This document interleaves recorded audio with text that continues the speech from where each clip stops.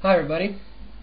In this video I'm going to show you how you can use two very useful and very powerful Microsoft tools that are guaranteed to make your computer run faster.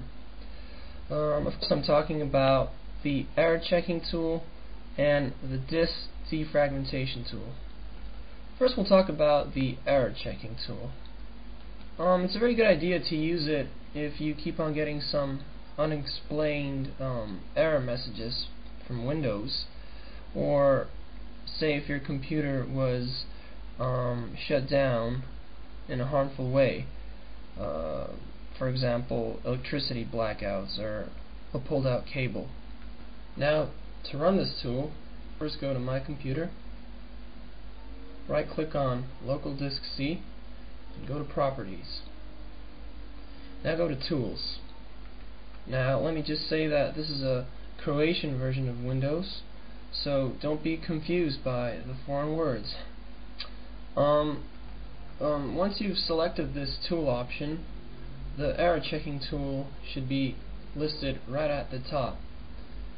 So click on Check Now. Now there are a few ways that you can check your computer for errors.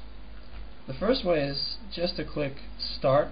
In that case, the tool will start a scan, which might last a minute or two, and once it's finished, it'll just give you a message that the scan has been completed. The second way is to check this first box here, and by checking that box, you're telling the tool to automatically fix the errors that it finds. So if you would click Start Now, it would tell you that this kind of scan is only possible on Windows Startup. So if you click Yes, then the next time you start Windows, the scan will be scheduled. So I'm not going to do that now. The third way is to check this second box here, and by doing that you're telling the tool to find and try to recover the bad sectors. Now from my experience, this scanning type might last the longest. Anyways, this is the error checking tool. Now let's go to the disk defragmentation tool. When you just buy a new computer, it tends to save data in a certain sector of your hard disk. That way the computer can read the data much quicker. In time, your computer might mess things up a little bit by sending different fragments of data in all sorts of sectors of your hard disk. So this disk defragmentation tool, it helps to sort things out, and after it did so, your computer will actually run much smoother and faster. So in order to open this tool, again go to My Computer, right click on Local Disk C, Properties, Tools, and the defragmentation tool should be right under the tool that we just used, the error check tool.